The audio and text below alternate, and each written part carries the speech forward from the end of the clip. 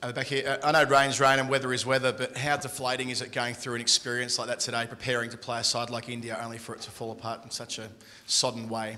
Yeah, it would have been lovely to play. I mean, it's always tough mentally, I think, on a day like this when you come down prepared to play and it doesn't happen. But as you said, it's out of our control. We can't really do much about it, so we've got to move on quickly now for South Africa. Is there anything structurally you'd like to see done differently to help smooth the way if weather is a factor in future tournaments, such as reserve days or the ability to move games and things of that nature? Look, I mean, reserve days I think is going to be a logistical nightmare probably. The ICC I think have made that fairly well known.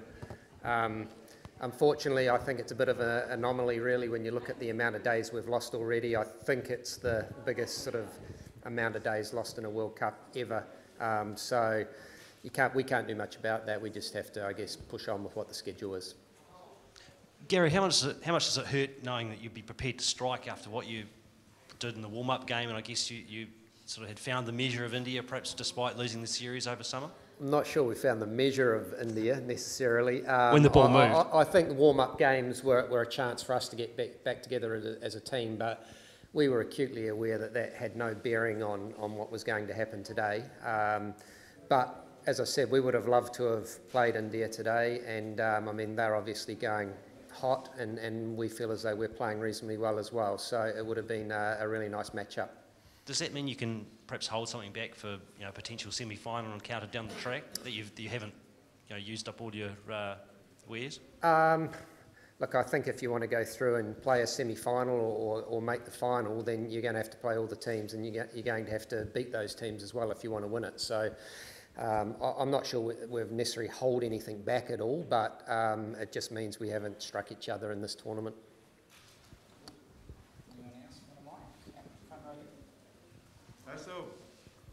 As the support staff, how do you deal with this? I mean, how do you keep there's such a breakdown in momentum and everything, team was winning.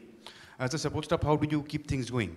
Well, to be honest, the first thing we're going to do is have a couple of days off.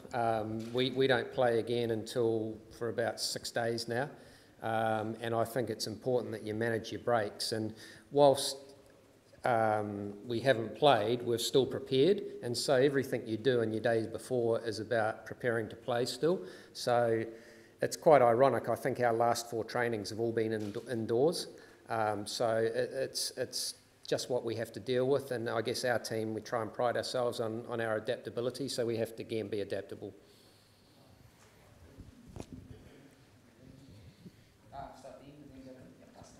Given how confident you were of winning this game, do you reflect on it as a point gained or a point lost?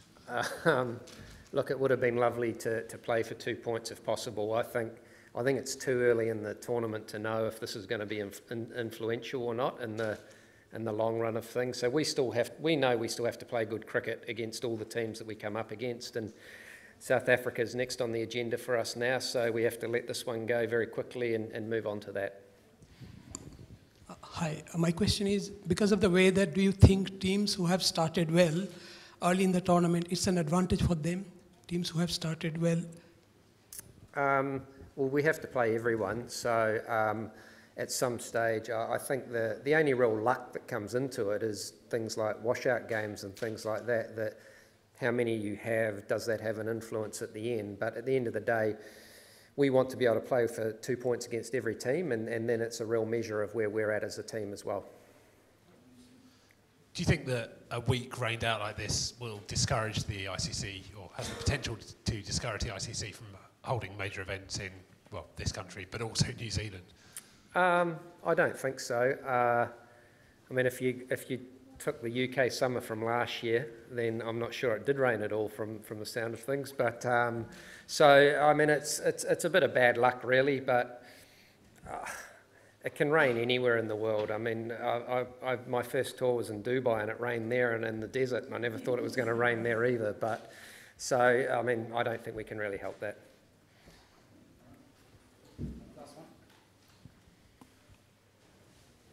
You spoke about preparing for the days off. Could you give us a sense of what the team is going to be doing over the next 6 days? Yep, so Tomorrow's a travel day to Birmingham. We try and give our guys the chance, if they wish with their families or that, to travel outside and sort of get a wee bit of downtime. So the next 2 days will be their own, essentially. And then the lead into the South Africa game, then we will do our normal, the way we go about preparing for the game. We'll scout the opposition. We'll have our 2 trainings beforehand with a view to playing South Africa and Edgbaston. And sorry, I don't even know what day it is, but in about 6 days' time. Thanks, guys. Cheers. Thank you.